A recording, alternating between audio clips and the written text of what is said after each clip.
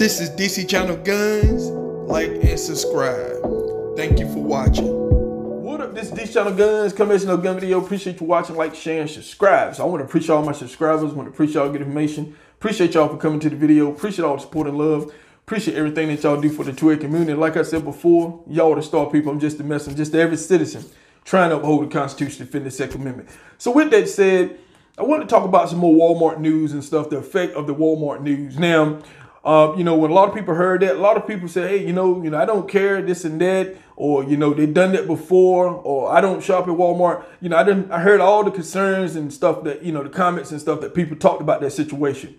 But one thing that you didn't hear about, the effect that Walmart had on the 2A community, especially when it comes to firearms and ammunition. That's the reason why I say it's always a bigger effect of something.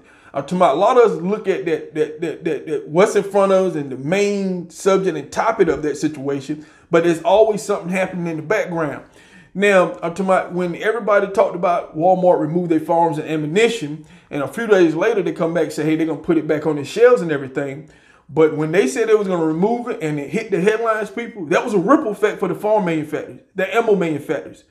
It affected hunters and gun owners and stuff out there. It affected a lot of people.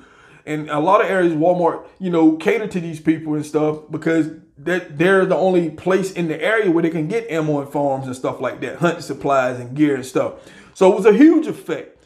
But not only that affected hunters and stuff in that situation, but guess what? The ammo manufacturer stocks took a hit. Ammo stocks took a hit. Soon the news reported, guess what? Smith & Wesson stock dropped 4%. Stern Ruger stock dropped 1%. Vista Outdoor stock dropped 10%. Other ammo manufacturing stuff dropped right along with it. Even though they're pumping all this ammunition out, people are still trying to buy ammunition. Firearms are still being sold.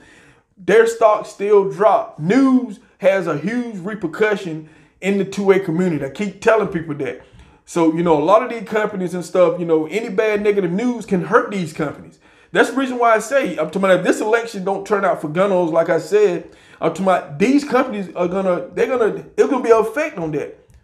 If Joe Biden wins, people, the farm manufacturers and the ammo companies, guess what? They're gonna take a huge hit because they already know that these laws and stuff. That's why I've been talking about. You seeing farm manufacturers, ammo manufacturers are making moves. I talked about you have GS Performance. They're moving to Tennessee from California. You have Sky. They're making moves going to Florida.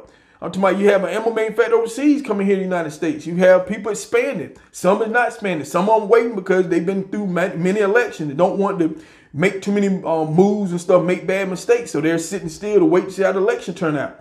Like I said, people, this election has a huge effect in the 2A community. Not only on gun owners, but your farms and ammunition manufacturers and stuff like that.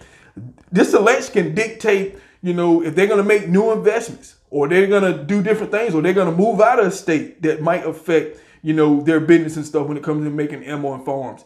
It is huge, people. It's a huge repercussion in the 2A community that I'm trying to get out there. It's a lot of information I'm still looking at and stuff like that. But I just want to let a lot of people know that's coming into the 2A community that there's a ripple effect when it comes to this election. So get out and vote, people. We have to vote because we got a lot on the line, not just gun laws, but everything that has to deal with the 2A businesses and stuff like that, everything. So just want to talk about that a little bit. This is DC Channel Guns, and I'll catch you on the next one. This is DC Channel Guns.